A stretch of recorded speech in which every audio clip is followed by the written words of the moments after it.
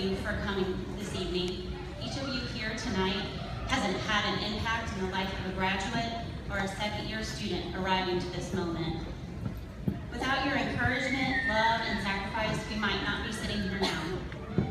You have helped write this story, this chapter in our lives. And as we move from this point, we will be your ripple effect and continue to impact the world around us. To the new second-year students, be proud of this milestone. It's significant.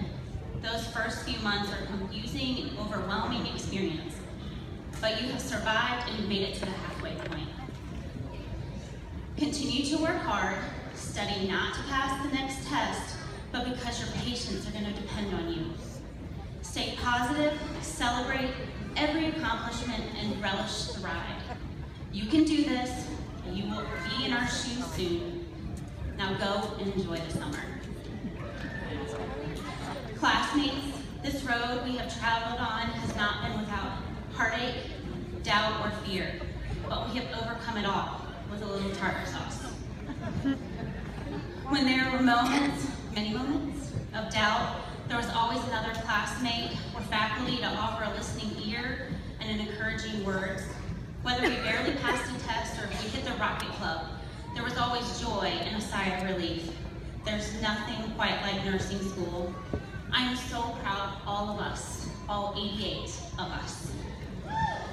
As we step out of from this place, I encourage each of you to be a change maker, to make the lives of others better because of knowing you. Nursing is a noble calling we must live up to.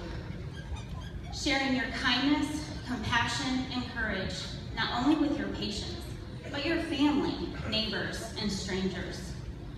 I will never forget many of you, and I wish all of you the best of luck, and I will continue to pray for you.